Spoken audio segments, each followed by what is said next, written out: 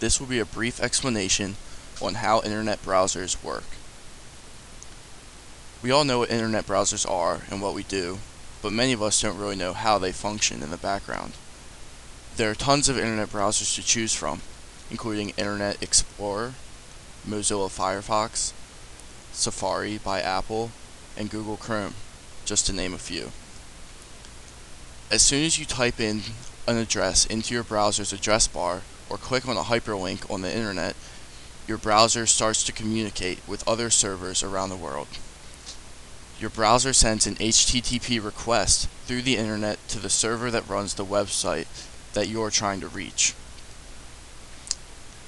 The web server sends back an HTTP response, which is read by your browser and is used to display the site. The response contains the website in HTML form, which the browser reads and translates to display the website in its complete form as it was meant to be viewed by the user. This process happens every single time you type an address in the address bar or click on a link. The HTTP request contains three parts. The first is the request line, which includes a command, the web page requested, and the HTTP version number. The request header includes the browser in use, the date, and some other information useful to the server. The request body is optional and contains information that is sent to the server. Here's a sample request. We can see the command followed by the website and the HTTP version number. In blue is the request header, which includes the date, the browser in use, and some more information. An HTTP response also contains three parts.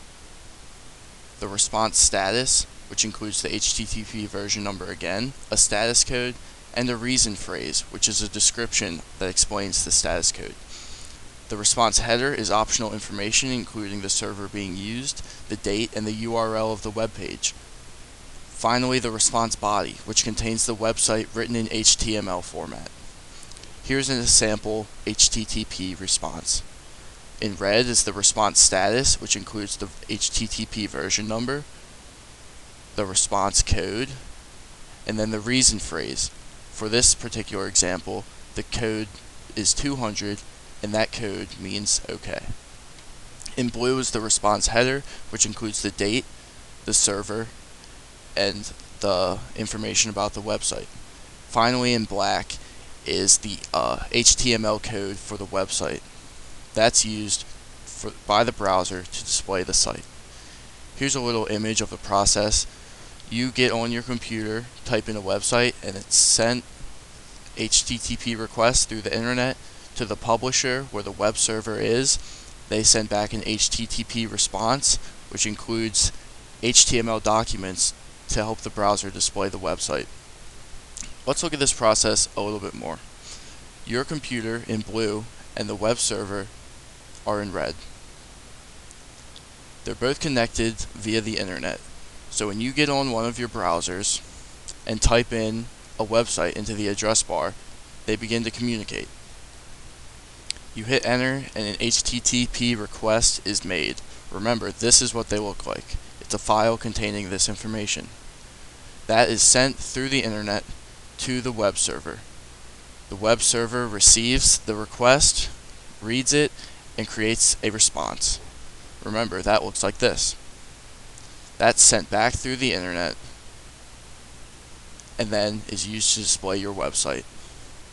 Remarkably, this process takes less than 1 second, depending on your internet connection. HTML stands for Hypertext Markup Language. It's the main language for creating websites and is made up by elements surrounded by tags. The tags tell the browser how to display the material. Here are some tags that are often used in HTML. The first is the image tag. It is used to display an image. Next is the paragraph tag. Content written between these tags will show up as a paragraph in paragraph form on the final website. Things written in between the body tags are so that the website the browser knows that material inside these tags is the body of the website and is not to be included in the title or header. The header tags tell the browser that material within them is used for the header and the title and is not to be put into the main body of the website. Here's an image so that we can go over where some of these tags would be used. The header tag is used for titles such as what appears in the tabs in your browser. An image tag is used to display an image. On the coding for the website, you'll see these tags and the location of the image in between them. But when the browser reads this and displays the website, it simply displays the image. Body tags would be used in the main body of the website to display all of the content. There are lots of programs you can use to make websites, including Dreamweaver, Microsoft Expression, a free online program called HTML Kit, and software provided by a company called Coffee Cup. There's many more than this, but these applications are simple and some automatically add the tags for you. Internet browsers are constantly working behind the scenes when we're constantly clicking on links. They're always communicating with web servers across the world to bring us the websites we desire. HTML coding can be confusing at first, but it can be fun to learn and fun to create your own web pages. Personal servers can be easily obtained through a variety of vendors.